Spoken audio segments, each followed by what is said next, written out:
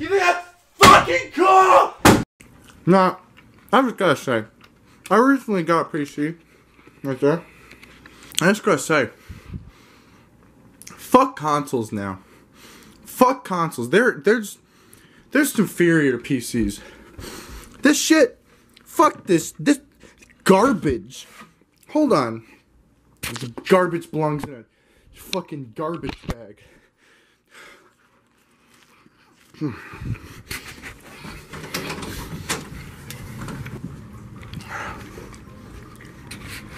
That game's extra garbage. Oh, it's fucking.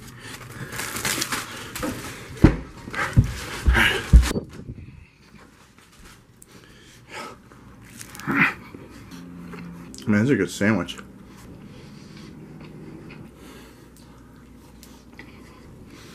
Anyway, what were we doing? Fucking garbage. It belongs in the trash. PS4, more like PS no more. Garbage. Fucking Path of Radiance. Worthless. Shin Megami Tensei. Shin Megami Tensei. Shin Megami Tensei.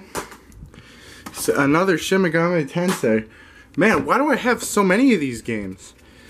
They're garbage. Final Fantasy, more like that's the Final Fantasy I'll have about PC games. I mean console games.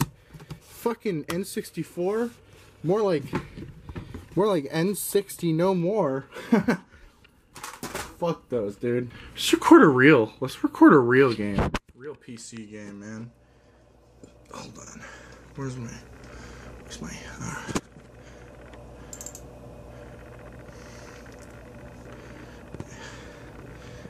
I wasn't in the gaming scene when Half-Life was first released. After all, I was just a little baby boy. I know about the impact, but I did not feel it myself, and a lot of people already know about the impact. Half-Life is well known amongst people for the impact that it had, and that every person wants a third game. So instead of taking into account the impact the game had, I'm going to be judging Half-Life just as a game. The game is only slightly younger than me, and when you're as old as me, chance would have it that you have aged poorly. Just as I did. I would argue, however, that Half-Life has aged much better than I have, and not just because I'm fucking retarded. Where I feel the game has shown its age the most is in the controls. You move very quickly and slide just a bit when stopping or trying not to walk forward too much. And one other thing that is very noticeable is that all the character dialogue is way fucking drowned out by everything else. Would have really benefited from some subtitle options, or just like making the dialogue louder. Any other things that have shown age are what I can only assume are gameplay choices of the time that might not be popular anymore, which is subjective. And like I said, the game had such an impact. Maybe it didn't even use popular choices for the time, but instead inspired new ones. So fuck me. I'm not very good at first-person shooter games. Not so bad that I'm comparable to that Cuphead guy, but bad enough that if you pitted me against any other gamer in a match of Halo, it's more than likely I would not be crowned the victor. Even with that in mind, I would still say Half-Life is challenging. Enemies can be tough to kill, the environment itself can betray you on any turn, and there is a little bit too much platforming and walking on tight ledges, which when you move a little bit too much like I said, can be more difficult than it should be. On top of all this, the game has some very cheap deaths. Enemies can spawn right in front of you sometimes, leaving you little time to react, and the environment gives way a bit too quickly on occasion. Some of the game's difficulty is not so cheap. Some of it is challenging enemy design, limitations of the weapons you have, the ammunition you get, and when you find life packs or how many there are. Now whether frustratingly cheap or fair, the difficulty adds to the powerlessness and tension that you feel as a player. Your situation is grim, and there is an overwhelming feeling that the enemy is way superior to you, and I would say that that's the game's driving force. The enemy is better than you. You're on a mission, you're in a battle just to survive, and everything is trying to stop you. You're just a theoretical physicist that got into the middle of a huge mess. You shouldn't feel powerful. Everything about your situation is shown to you in-game, not through cutscene. All the characters speak in real time, all the enemies kill in real time, which is a good way of immersing you into the game, making you feel like you're more of a part of it. It's not necessarily telling you a story. It's letting you experience the story. Not to say a game telling you the story is bad, I just find this interesting. However, the drawback is a lack of complexity in the story. It's not as in-depth as I think it could be. Even though I say that, it still has some interesting plot points and twists. Things like learning more about the Black Mesa compound and its secrets as you go on, and learning about what your enemy actually is. It is an interesting story, just not one that's as indulgent. One thing that I have to get off my chest is that the music is not very well used. I'm not saying the music is bad, because it's not bad. There just isn't a lot of music. One of the things I do in my reviews is use music exclusively from the game or franchise in the review. Usually I'm pretty successful in doing so, but there's not a lot to work with here. I went through the soundtrack and a good number of the tracks are ambient noise or just sound effects. So this might be the first game I have to use outside music sources for. I don't know. Did you make it work editing, Alex? In the game, I would go so far to say that the music is misused. When it came in, a lot of times it felt out of place. Either the wrong track, either the wrong time to put a track in, or the wrong song to put with the situation. It's not a big deal though, because it doesn't use a lot of music in the first place, and it doesn't really hinder the experience that much. The game's level design is based around smaller objectives or challenges that lead to a larger objective, like small puzzles that you have to work through, a maze-like tunnel railroad system, or rooms full of enemies, which lead to things like just making it to the surface, defeating giant green tentacle monsters, or shooting a rocket up into space, which really makes the game seem more challenging with just how much effort it takes to complete each mission, which still isn't even the big picture. Again, giving off feelings of powerlessness and tension. Every room is a fucking challenge. There are no breaks. Something could be waiting around every corner. You trudging along anticipating your next health pack, entering a new room, almost being scared to step foot in it. One wrong move and you could die. Or maybe it's just nothing and you can finally get that health pack you wanted. Or some more ammo. You can run through the game fast. You can.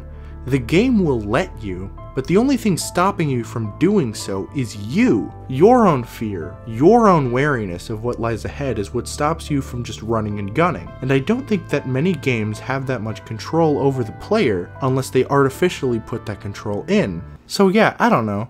2 fucking thumbs up for Half-Life and how insanely well designed the levels are. I'd say the 2 points where Half-Life is the most tense, or when you feel the most powerless, is at the beginning and the middle. It sets you up as just going to a day of work. It shows you around the Black Mesa compound, and then once you get to work, it goes to shit real quick, and you're totally helpless with no weapons until you find the crowbar. So a lot of people know about the crowbar being the melee weapon in Half-Life. And I think they did that. The argument that I see is they did that because a crowbar is a more realistic weapon that you would find in like a science laboratory or whatever. But I personally think that even though it may be more realistic, a crowbar is way fucking better than a knife. And I'll show you how. Here we've got our test subject, Mr. Pumpkin right here. And I feel like a pumpkin really emulates a crab head zombie. You know? Like a regular human skull is fucking weak. But a crab's got nice hard layers on the outside to protect themselves from a knife, but not a crowbar, because this is a fucking crowbar. I don't know if you've ever used a crowbar, but that shit's heavier than it looks. So let's get started, alright? I'm gonna put on my trusty fucking coat here.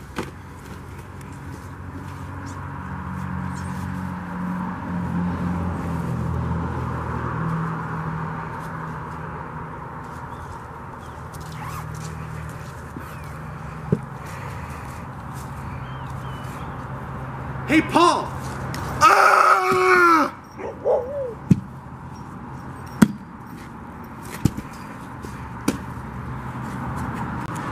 Look at that. Look at that. You just don't come back from that. That's dead. I killed it. Then as you fight, you gain a small arsenal of weapons to use, a lot of different choices. You start learning when it's appropriate to use what weapon, what enemy is weak to a certain weapon, then you go fight this enemy that you've never faced before. Some female ninjas, which I mean, why are the ninjas female? But you face them and you win unless you gave up, and you continue on, and bam, you're back to nothing. No weapons again. This time, you actually know your enemy, And you know if you come face to face with an enemy, you're fucked.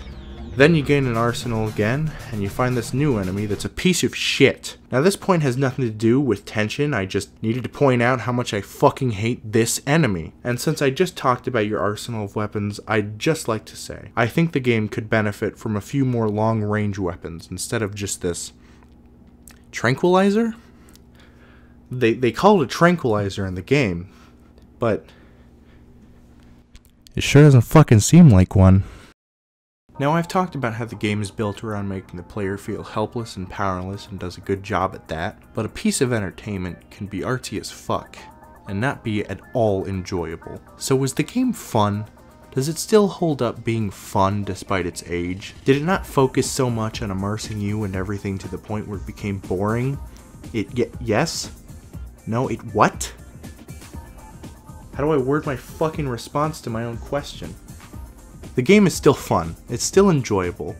Shooting enemies, defending yourself against waves of enemies, solving any puzzles, making it past any obstacles, it's enjoyable. It's also super satisfying. Satisfying in the way that when you're faced with a challenge, it'll let you watch your hard work pay off. And you feel relieved that you did it. And, just an added thing, feeling helpless or scared is fun. Why do you think people watch scary movies? It makes you feel alive.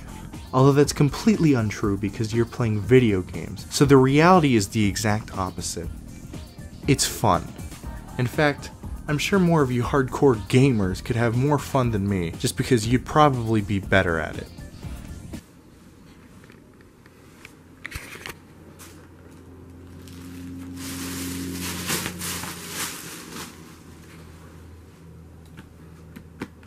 I'm sorry. Yeah, look at that mug.